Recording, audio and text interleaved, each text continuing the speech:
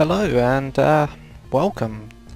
Firstly, I'd like to say thank you to all of you who have been watching my videos and commenting, liking and just giving me views and all that sort of stuff. But this is a nice little update I'll be doing to explain what's going to be happening.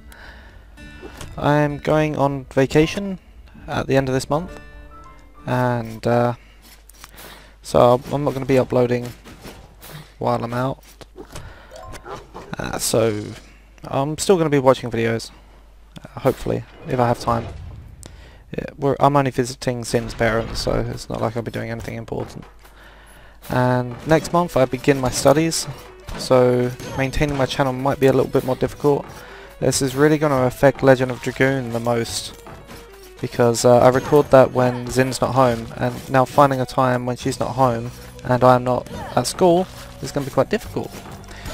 But I'm sure I'll find a way. And what else did I want to talk about? I want to talk about how many games I'm going to be doing at any one go. I've got quite a few backlogged that I've got to release. I'm playing terribly, and I'm only going to be releasing 3 games at once. And Legend of Dragoon is obviously going to be going for a while. I can't get up there. So that's all going to be one of them, and another one will be Dark Souls, and another one will be a retro game of like pretty much anything. In fact, the next one I believe is going to be Sparkstar Rocket Knight Adventures 2. As for my co-op games, at the moment it's nothing I really want to record. I'm sure I'll find something. So at the moment my co-ops are somewhat on hold. As for Lester the Unlikely, well, that's also on hold, and I will get back to it. It's just I really don't have the energy to play that game right now.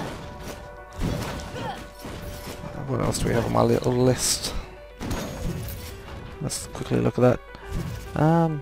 That's most of it. But I did mention Dark Souls, and that is going to start tomorrow. I've recorded 17 parts already, and it's going okay. I don't really know that much about like the in-depth part of the game, like all the upgrades and those sort of things, and like tactics and stuff. I don't really know much about that, but it's going well, and it's pretty much a NES game. The whole trial and error and observation battle system really plays into what I like. It's the best game I've played in a long time, and it really does remind me of a NES game. It's really good. It's really fun. So that's something I'm really enjoying. And if you're wondering, so you don't know, this is Rogue Legacy. This is showing in the background. But that's pretty much all I have to talk about. Dark Souls will begin tomorrow, and I hope you all look forward to it. Take no damage. Okay, this is going to be interesting. Let's see if we can pull this off. No!